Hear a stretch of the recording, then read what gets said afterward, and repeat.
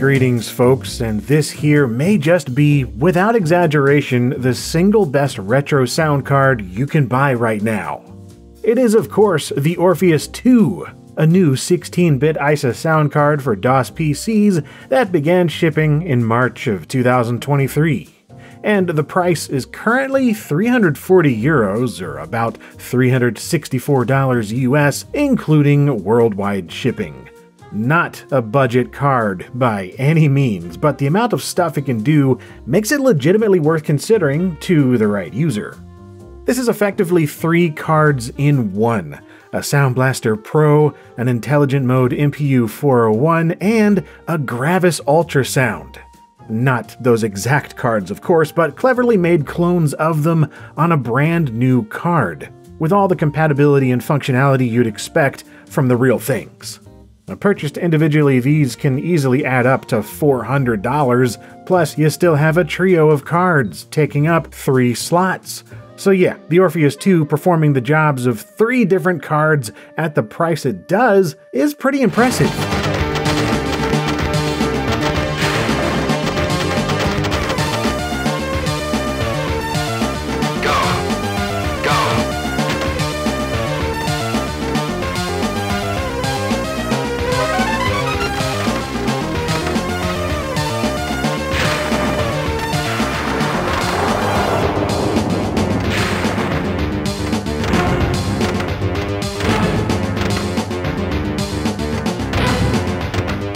This is accomplished using an array of old stock chips and modern components neatly assembled together in harmony onto a fresh PCB from the folks at PCMIDI.EU.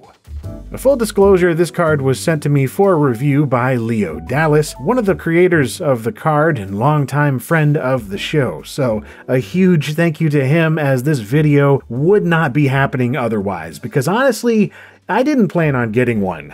And that's simply because I'm still happy using the Orpheus I, which I've had installed in the LGR Woodgrain 486 since 2020.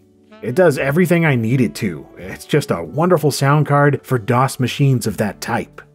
That being said, it's no longer being made, and has been superseded not only by the Orpheus II, but more directly by the Orpheus II LT, which is effectively an improved Orpheus for €220, just without the Gravis Ultrasound bits. But yeah, the full fat Orpheus II here has some notable upgrades and additions, and it's kind of a no-brainer if you don't have a Gravis Ultrasound. And statistically speaking, you probably don't, unfortunately. I've made a full video about the GUS if you want the details, but to make a long story short, the thing is legendary and commands a price to match, selling these days for between $200 and $400 depending on the model.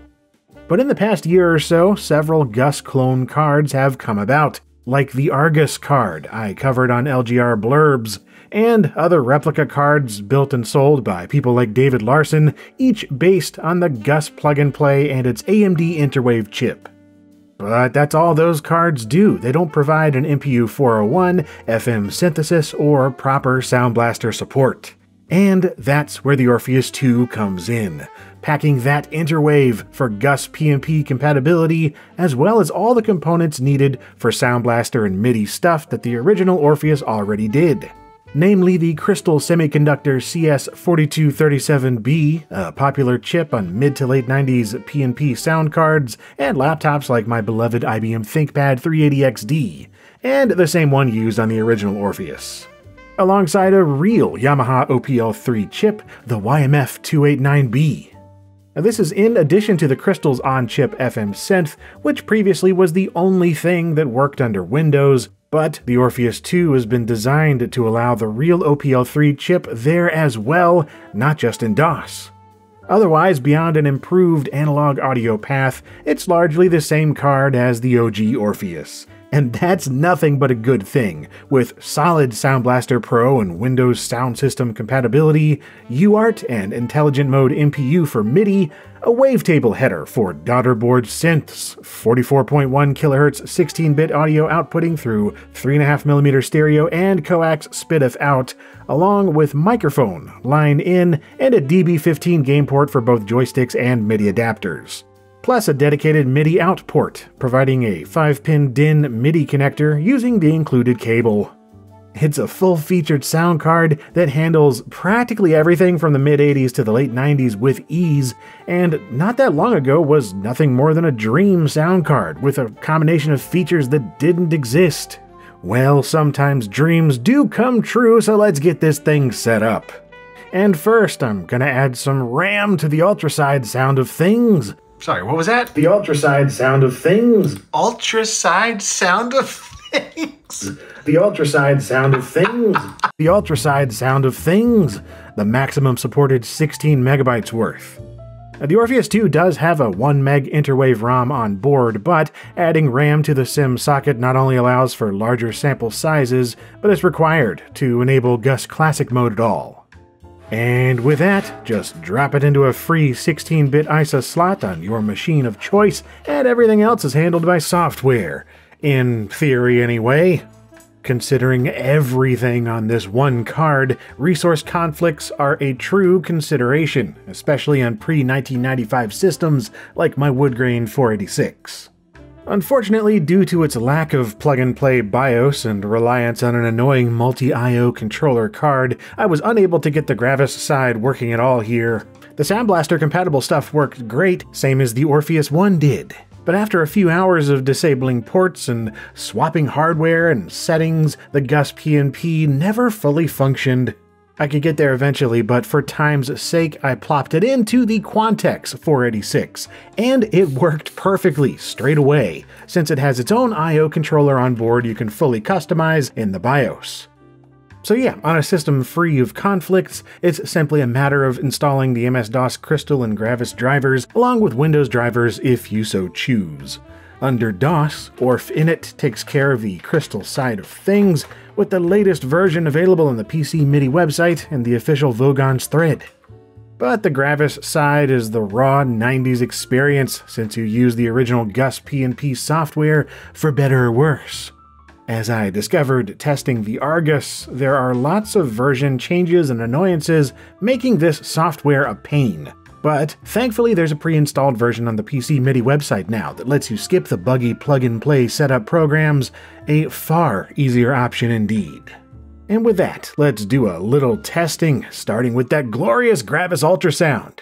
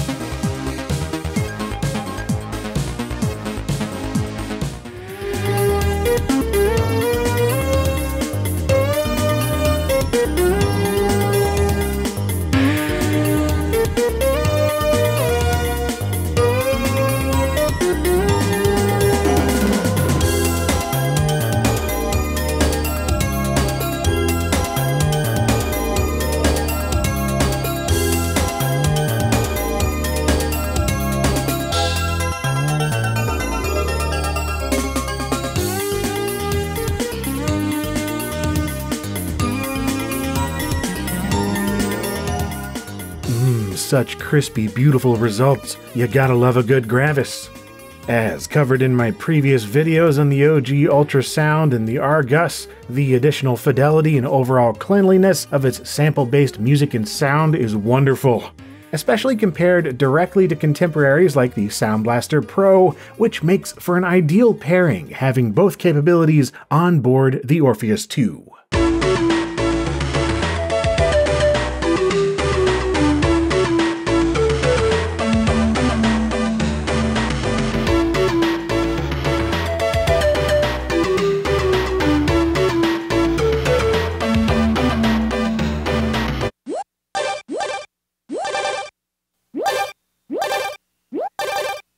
Yeah, the difference is substantial on games and programs that make specific use of it. but that's only on those titles, with the majority of DOS games expecting a Sound Blaster, and most ultrasounds were notorious for their junky Sound Blaster emulation. So, again, having a proper SB Pro compatible chip working beside a GUS PnP here is just about the best of both worlds. And while this kind of thing existed in the 90s in the form of the Gravis Ultrasound Extreme, those are some of the rarest, most expensive GUS cards of all. So, typically you'd want a GUS installed alongside a Sound Blaster of some kind, and that's what makes having both on a single card in the Orpheus II so special. Now, as for the rest of the card's capabilities, they're more or less unchanged. It's the same awesome Orpheus. Other than some improvements to the drivers and analog audio bits, it's still the reliable 16-bit workhorse that it was before. See my previous blurbs videos for more details, but really all you need to know is that in terms of plug-and-play Sound Blaster imitations, it very much hails from the creamiest corner of the clone card crop. I'm thirsty. I don't think you should drink that. It looks bad for you. Nonsense. It makes me feel great. About the biggest enhancement here is how you can use the YMF289 chip instead of only Crystal FM emulation in Windows 95. Ideal for proper sounding FM synth DOS gaming under a Windows DOS prompt.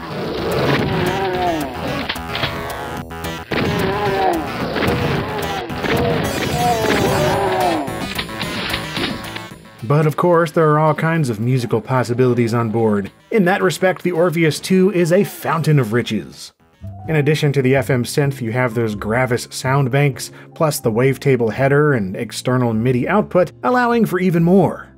At the moment, I have the Reptile Paradise Yucatan FX installed, one of my favorite Roland GS ROM daughter boards. Each MIDI option has its charms, but that Yucatan is something special.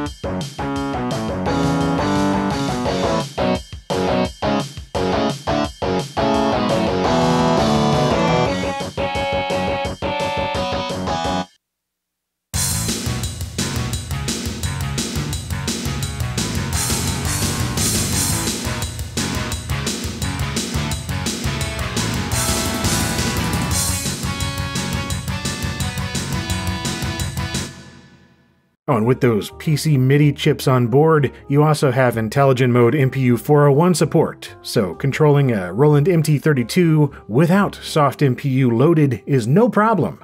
Plus, you don't need an external MPU 401 breakout box either, yet another huge plus in the card's favor.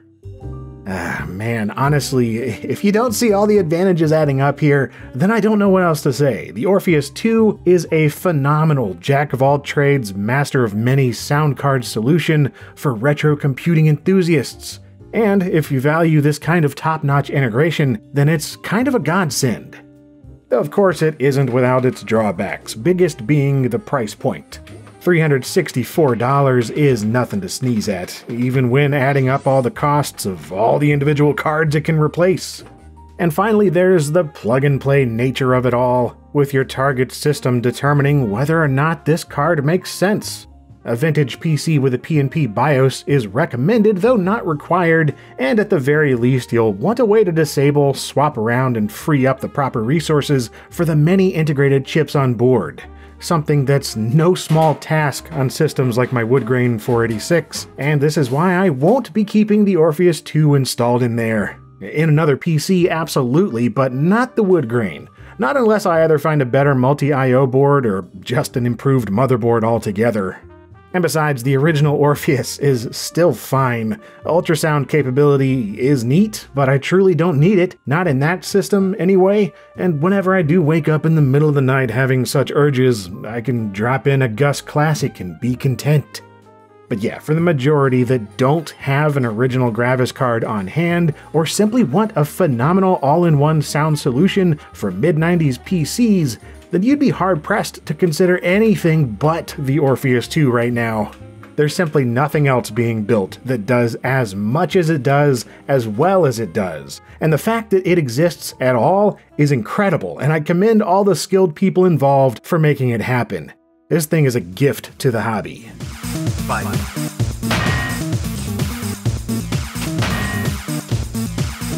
Okay, so now the question is, what would you add to an Orpheus 3? An ad-lib gold clone? A higher-end Sound Blaster chip? Now, personally, I love integrated SCSI or IDE, but let me know your own feature wish list in the comments. And if you enjoyed this video, stick around. I've got plenty more where this came from here on LGR.